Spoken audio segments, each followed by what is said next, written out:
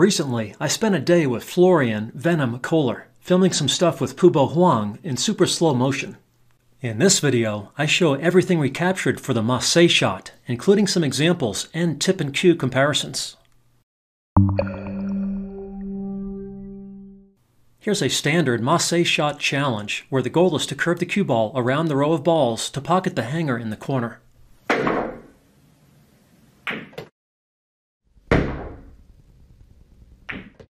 Striking the cue ball on the bottom left side, as looking from above, with a highly elevated cue, creates the spin necessary to curve the ball.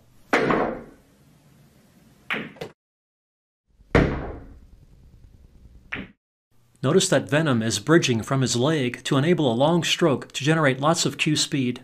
I will cover detailed technique advice for all types of Massé shots in a future video, so stay tuned.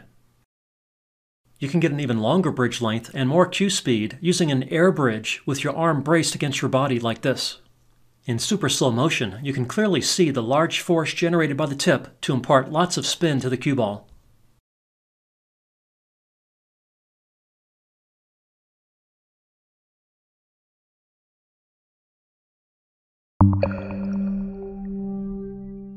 One thing we looked at is how different tips and cues perform with highly elevated Massé shots.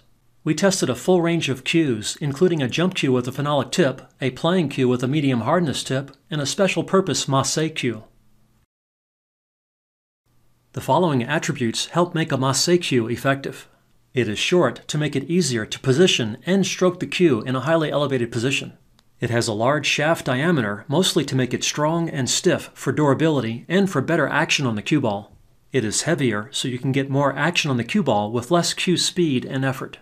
It has a soft tip, partly to limit cue ball jumping or hopping. A soft tip also helps trap the cue ball between the tip and table, allowing for more force over a longer contact time to generate more Massé spin. Here are the super slow motion clips we captured for each of the cue and tip types. The Massé cue is first. Notice how the cue stiffness and soft tip help keep the tip in contact to impart maximum spin as the cue ball is driven down into the table.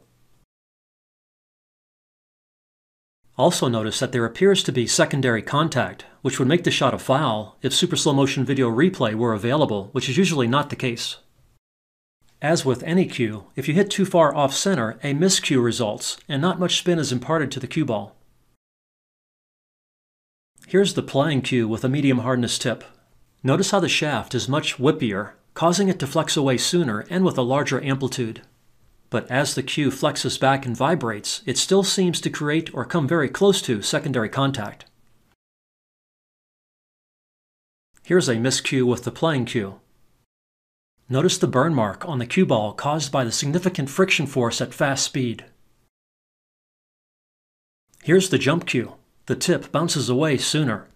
And as with the other cues, secondary contact is likely. Here's a side-by-side comparison of all three cue and tip combinations.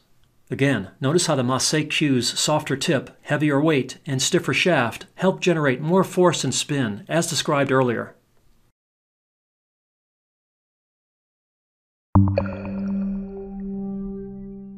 Now let's look at a fun and interesting trick shot from the classic pool movie, The Hustler. Here's the standard version of the shot from my Top 10 Pool Movie Shots video linked in the video description. The goal is to cut the one in while drawing back with a Massé shot to carom in the 9, all in one shot. Here's the low-quality slow-motion version from the original video.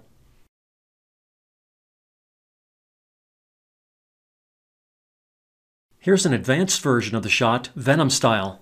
Instead of drawing straight to the 9 off one rail like most people do, Venom goes off 3 rails first, just for fun.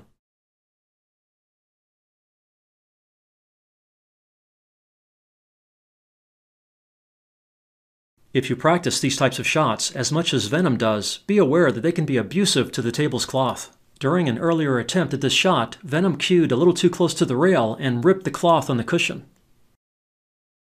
Also look at the burn marks and damage on the cloth from lots of Massé shot attempts.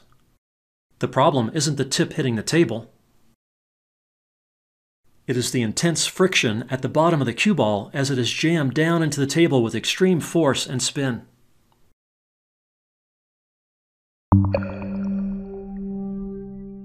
Well, that's it for now, but stay tuned for more to follow. And be sure to hit the like button, subscribe to our channels, turn on bell notifications, and comment below with your observations and questions. And good luck with your game from Dr. Dave.